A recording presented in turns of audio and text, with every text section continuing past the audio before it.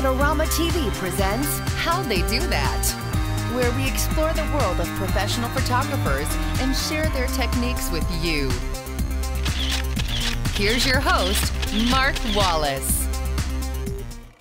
Hi everybody, welcome to this week's episode of How They Do That. I'm Mark Wallace. Well, today on the show we have Patrick Ernzen. He is a professional photographer who shoots cars, people, and things, and he was able to join us right here in the studio. So here's our chat with Patrick Ernzen. All right, well, Patrick, so welcome so much to the show. So tell us a little bit about your photography. You shoot cars and people and things. Tell us a little bit more about the types of cars and people and things you shoot. Yeah, I mean, I shoot, I guess, a little bit of everything.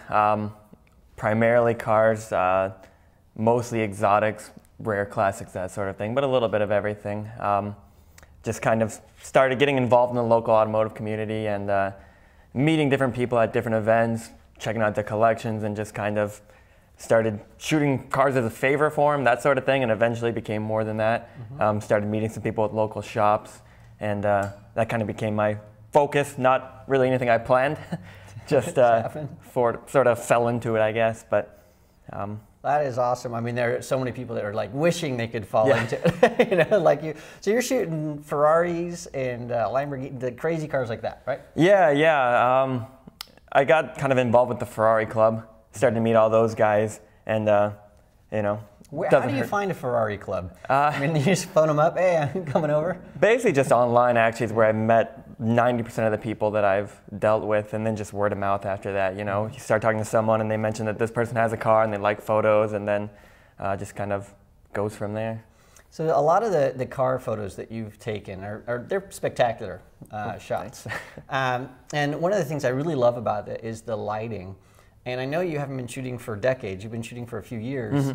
What kind of lighting do you have? Because you're just sort of getting started, you know, a few years ago. Yeah, honestly, the vast majority of the time it's purely natural light. I just kind of actually prefer the look of it. Maybe it's something that I, again, have just kind of grown to like because I didn't have the money or the resources to get all that equipment and set it all up. But just over time, I don't know, I think that, especially here in Arizona, we have such good lighting during sunsets, that sort of thing, and that I just like the warm look of it. And so let's talk a little bit. Let's rewind a little bit. When you're going out to shoot, let's say a Ferrari or something, how do you scout the location? How do you figure out what gear you're going to have? You know, once somebody says, you know, I want you to shoot my crazy expensive car, what do you do from there?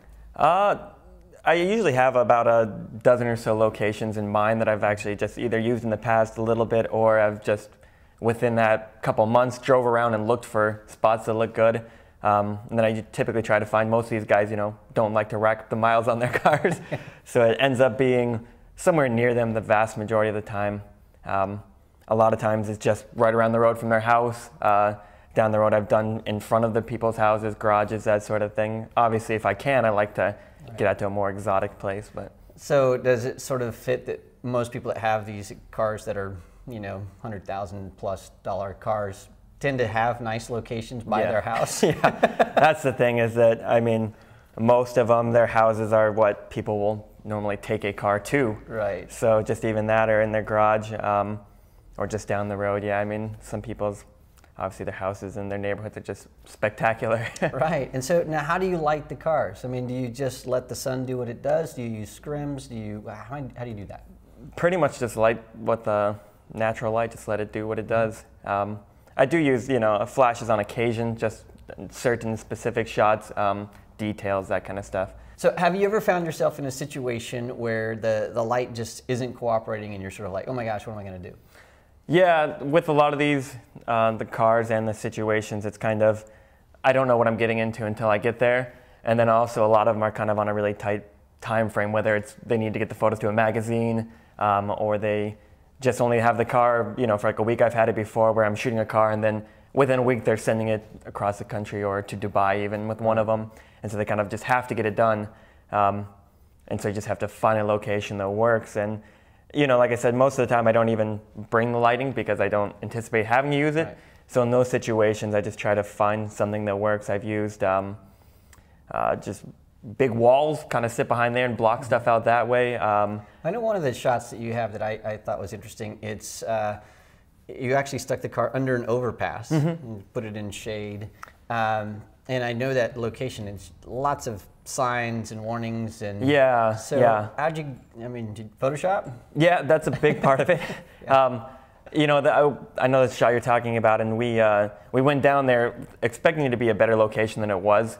It ended up being kind of wide open with just a bunch of signs, like you said, which just created long shadows and really kind of an ugly look on the car.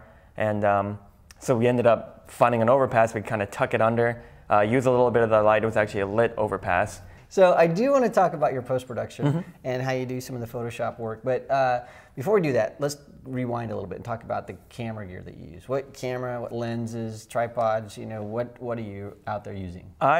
Honestly, my setup's pretty basic. I'm actually currently using a Canon 20D. Sweet, I had a 10D, that was awesome. It's my second one. I had one and it gave me a good, I think 70,000 pictures I put through it before I got some dust in it.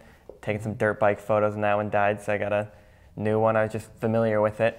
And then I just have I have a total of 3 lenses is all.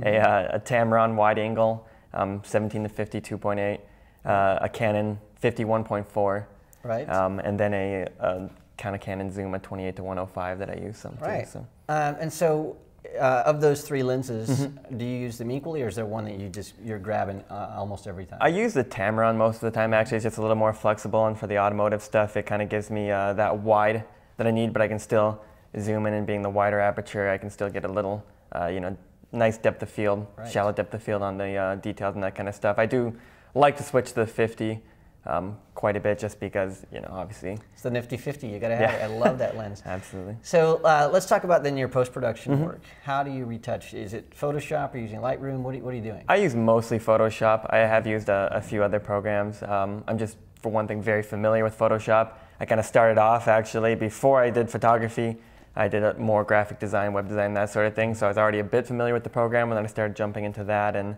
it just, I actually almost work quicker with that than some of the programs that are more photography focused. And then you know, allows me to get rid of distracting things in the object pretty easily, or objects in the background pretty easily, that sort of thing. So. And you're actually, I think, the 3rd or 4th photographer we've had on how they do that, who was a graphic designer and then became a photographer. So do you find that helps you with your composition and understanding colors and the post-production work? I mean, how does that influence what you do? I think it may. I guess I've kind of always been into that, and then artwork too, painting, drawing, that sort of thing.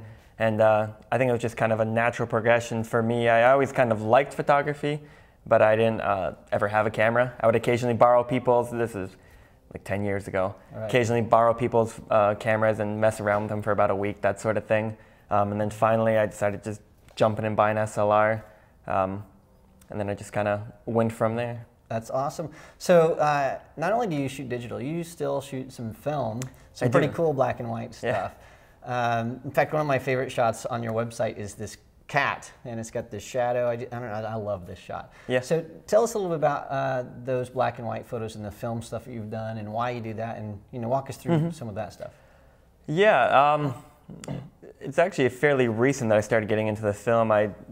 It's only within the last, say, 2 years, I would guess, that I started off with digital and then just kind of got into the film. I think I just liked the look of black and white film, especially high speed, really grainy, that sort of thing. There's just something, I don't know, that it's just different about it, and I kind of like the challenges of it. I actually use a 1960s Canon Pelix camera with a 50mm 1.4 lens that's stuck wide open, and the viewfinder's kind of dirty, that sort of thing.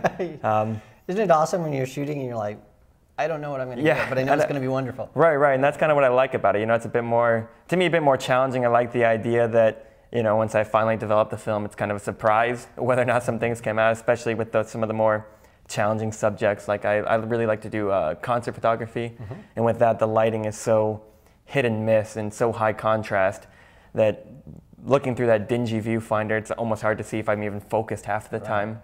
So. And we have a lot of people that ask us about that. How do you shoot concerts? So you're shooting with what, an ISO or ASA rating of what, 1600 or 3200 film? Is that usually I go 16 or 18, or I'm sorry, 1600 or 800. It just kind of depends on the venue. Some are better than others.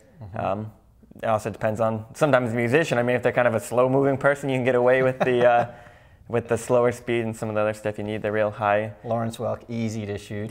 So that'd be a little weird, actually. But yeah, and so the grain, I think, just adds to the whole character of that concert. Yeah, I think so. I mean, to me, it just, I don't know, there's something about it, and that's why I actually almost prefer the higher speed film if I can use it. You know, I like things not to be quite in focus, to be a little bit blurry, to be really grainy. It just feels natural to me for whatever reason for concert photography. Yeah, that's awesome.